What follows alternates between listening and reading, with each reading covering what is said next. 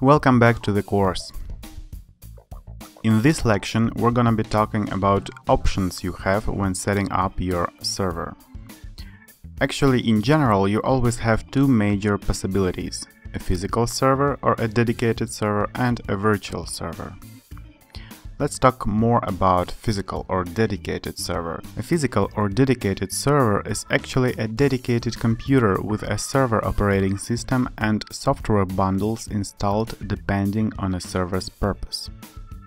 Most of the servers on the internet are rather powerful computers, and they have those powerful hardware behind them. Fast multi-core processors, a lot of gigabytes of RAM and so on. But such a powerful hardware is not 100% needed for a server. It all depends on your purpose. My very first dedicated server I set up for a hosting was an old PC with AMD 2 GHz processor, 2 GB of RAM and an old 160 GB of HDD.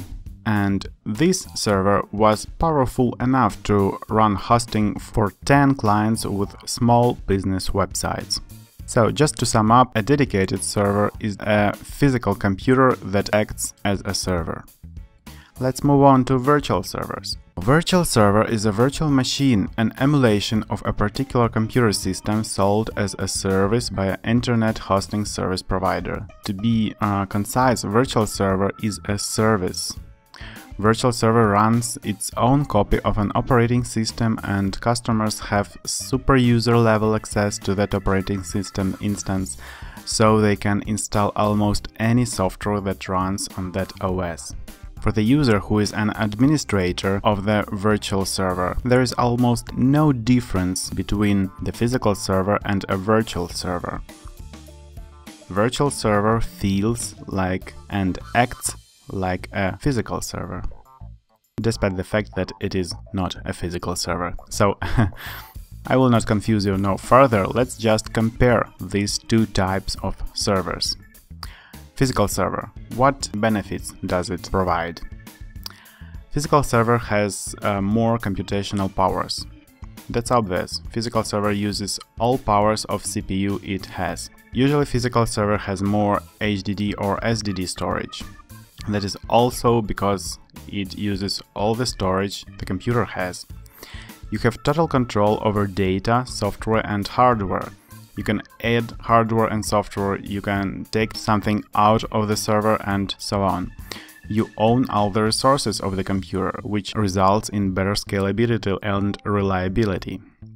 And for you as a future server owner, the huge plus is that you can use your old PC for your server. You can take that old hardware you no longer use for your personal purposes or for your work and install Linux on it and use it as your web server, a file hosting server and so on. We'll talk about it later. Okay, and what are the cons of having a physical server? The first and the most obvious one is that you need a dedicated computer. You need that computer to set a server on it.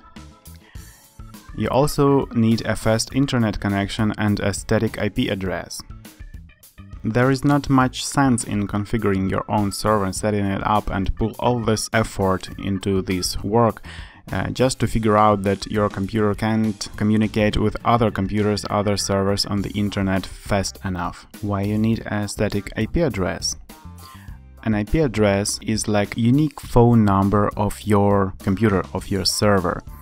So to get access to your server from the internet from outside of your local network, you need your server to have a unique static IP address.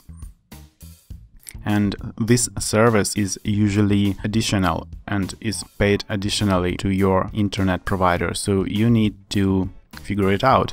You may contact your internet provider support and ask them, can you have a static IP address and how much will it cost? Okay, and other downside of having your physical server is that it actually consumes electricity and it needs a backup generator or a backup battery if powers go down, and it also needs cooling if taken seriously. And also if you live in a hot area or if you are planning to run very high demanding applications on your server which will load your central processor to the top, you will obviously need to cool it down. Usually a basic air conditioner does it well, but you need to have it near your server. Okay, and now let's talk about virtual servers. Virtual servers are usually more cost-effective, just because they cost much less for you to start them. You have no hassle with infrastructure, with electricity, with cooling, and so on and so forth. You don't need an internet channel and IP address. You actually need it just to control the server, but you don't need to provide this sustainable internet channel and to pay for static IP address, because your provider does it for you. Usually you don't need to actually install the operating system on your virtual server. Your provider will give you a pre-configured bundle which you will just choose, and your provider will install it for you. So you get a fully configured service with a blank operating system running on your virtual server from the start.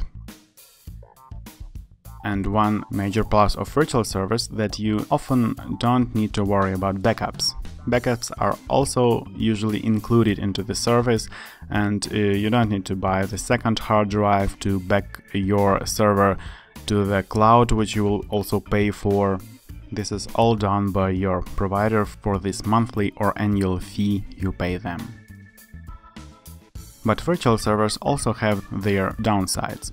They are usually less powerful, as it may depend on the workload of other instances on the same hardware node. Several virtual servers run on one hardware platform, on one actual physical dedicated server or computer. And if other instances run some demanding applications on them, other instances which run on the same node have obviously less free resources they can use. Okay? You don't control hardware and data channel. This is obvious. This is the matter of information security and the flexibility of your system, but you have no control over the hardware and you have no control over the data channel. Data channel can be encrypted from you to the server and vice versa, but this is it. Usually no more control is available to the user of virtual server. The main downside of this service is that providers lay limitations on how you may and may not use virtual servers you rent. They have rules, they don't let you use some services. Some of them tell you not to set up email service because they're afraid you will send spam. Others tell you not to use BitTorrent services and you can't use BitTorrent Sync on them. So before choosing the virtual server provider, you need to read the rules carefully and understand what you can do and what you cannot do with your future server.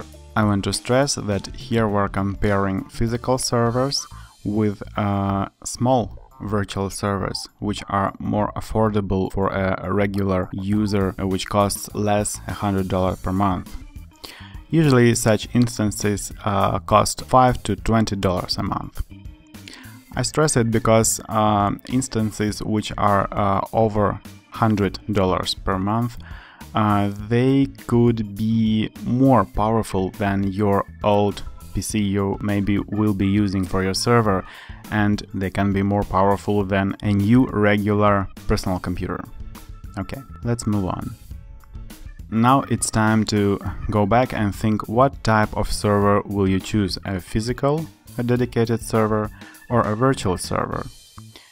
Please, I encourage you to use the infographic which is available for download in the supplemental materials to this lecture to make your choice easier.